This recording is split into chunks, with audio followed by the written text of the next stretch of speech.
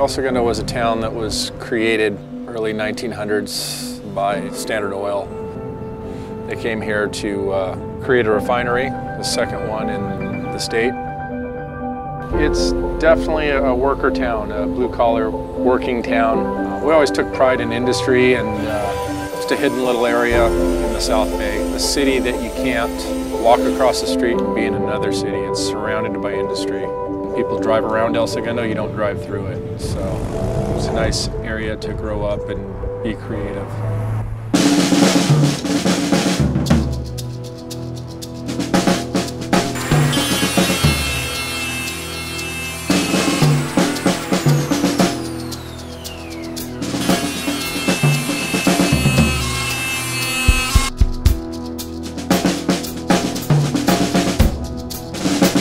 Well, I think the tough thing over the years for me when I was doing a lot of traveling, the surfing aspect, as long as I was surfing all the time, I was fine.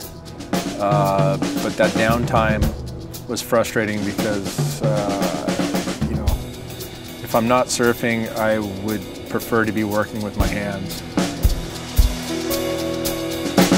I would say function. I mean, that's what I'm really focused on. It's got to look a certain way, but you can dress up your board. It's more about the guts and the function of the board rather than the artfulness of it, I guess.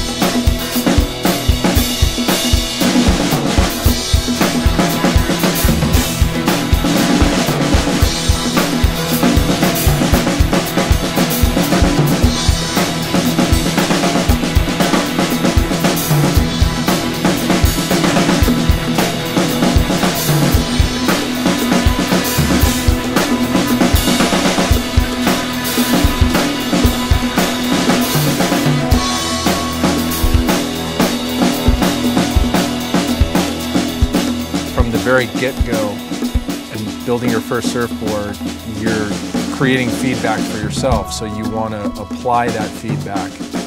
So that goes directly to the function aspect.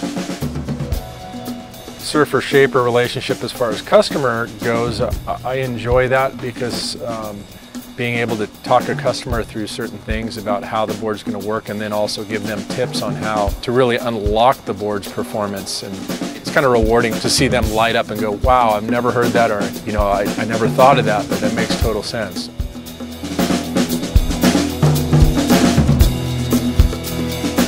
Still learning about perfecting board building, but it's kind of plateaued a little bit. There's just a slow incline. So I've kind of fed my brain by getting into other things that I know less about, but require using my hands and kind of like shaping, you know, whether body work or metal work. I've got so much more to learn, so that learning curve is a lot steeper, which is keeping me stoked. It's inspiring me to get to the next level. And when I get stoked off of that, it allows me to go back into the surfing part of it and be just as stoked. So it's being creative regardless of what you're doing.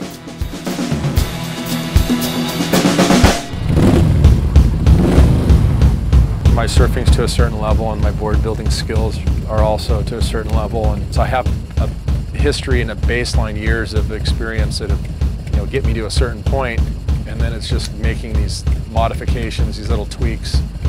I'm not trying to create the perfect all-around board. I think you need a quiver. I think you need to look at different waves and decide which boards can work, and then hopefully you have a board that works properly for each condition.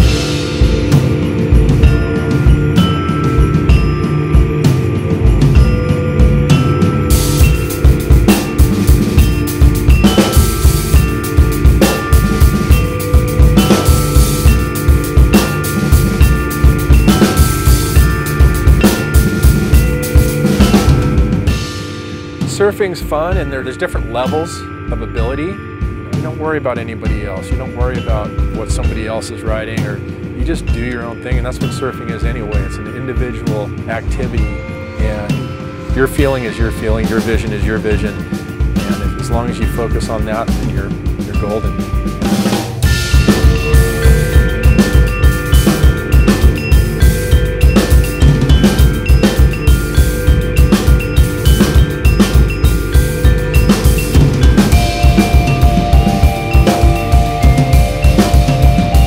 I just prefer to keep my hands busy. That's definitely when I'm the happiest.